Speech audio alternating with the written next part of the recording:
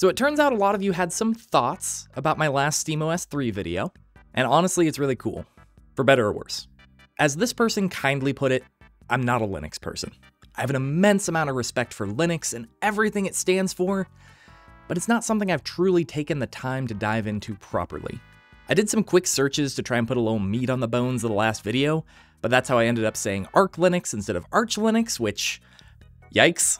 The main reason I'm so excited for the prospect of SteamOS is that it's simple. Like me. It's the simplicity that I think could make it a game changer.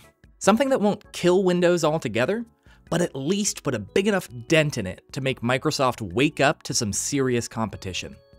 Welcome to Zesty is Tech, by the way. This video is more for your ears than your eyes, so feel free to throw me into another tab right after you hit subscribe.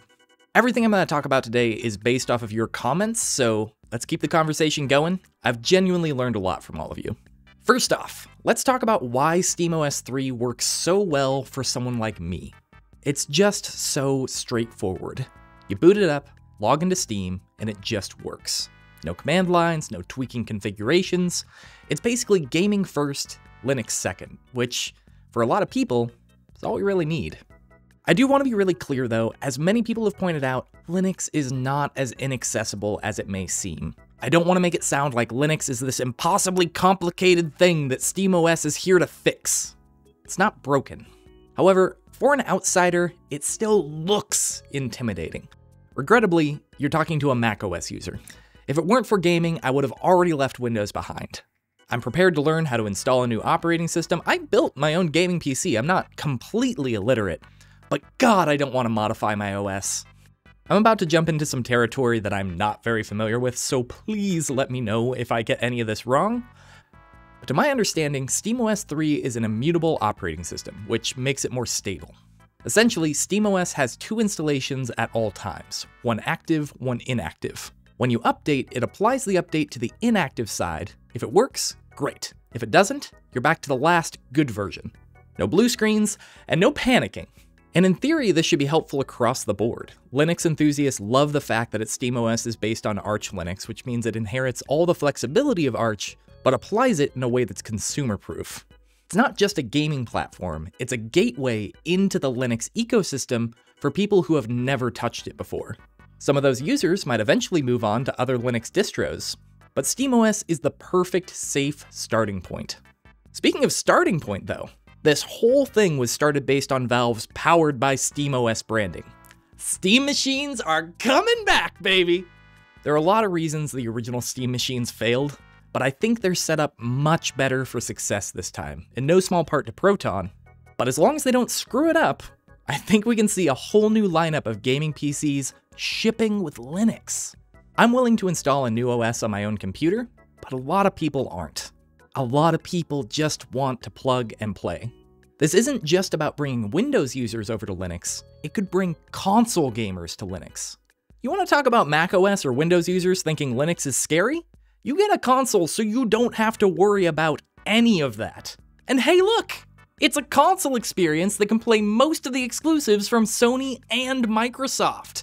By all accounts, a Steam machine should be the ultimate console. But there are some exceptions for both first and third parties. We gotta talk about DRM and AntiCHE. Many of you pointed out that anti-cheat systems relying on kernel level access are one of the biggest hurdles that SteamOS faces. And you're right. Rootkit level anti-cheat is invasive, raises security concerns, and it's not even that effective. There will always be people that find ways around it. The real issue is multiplayer developers not putting in the work to move critical systems server-side where cheating can be controlled more effectively without needing kernel access. Until that changes, or until regulations force companies to adopt non-invasive methods, Linux gaming is going to face some challenges. But there is a bright side. As more players adopt SteamOS, they're going to put pressure on developers to make their games work across all platforms. It's all about building momentum. The Steam Deck has already proven that when there's demand, companies will adapt.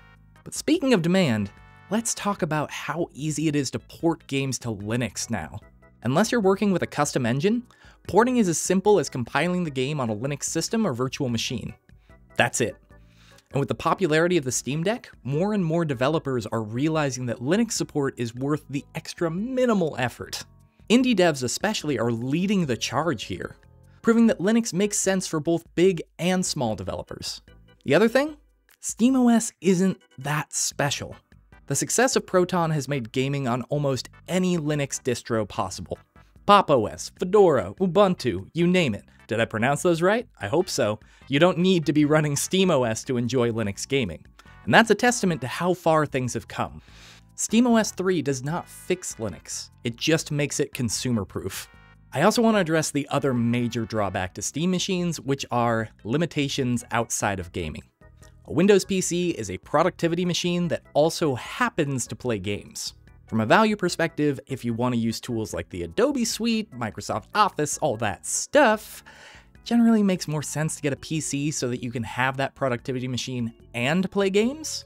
And there are exceptions, but productivity developers have not done a great job of supporting Linux overall. Thankfully, there are some workarounds.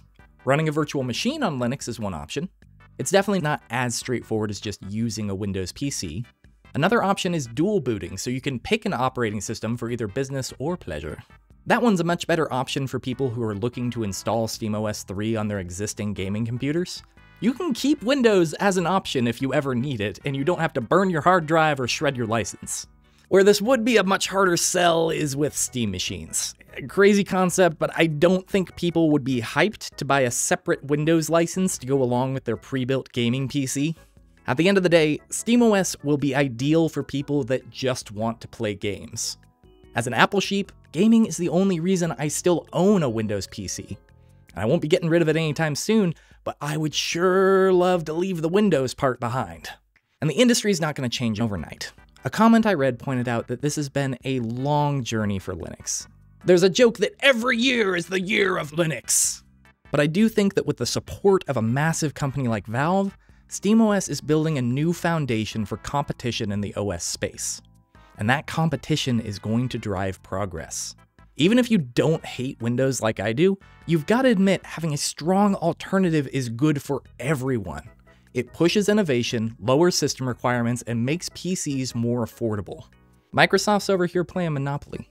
SteamOS 3 represents more than a new way to game. It's a shift towards gamers and developers having more choice and a market that has more competition.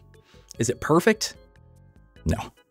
But with Valve's support and the growing popularity of Linux gaming, it's clear that SteamOS is more than just another Linux distro. It makes Linux more accessible than ever before. Let me know what you think in the comments. Are we ready to ditch Windows or consoles for SteamOS, or is there just too much holding it back? Either way, keep the comments coming. You've given me a ton to think about, I've learned a lot, and I can't wait to hear more.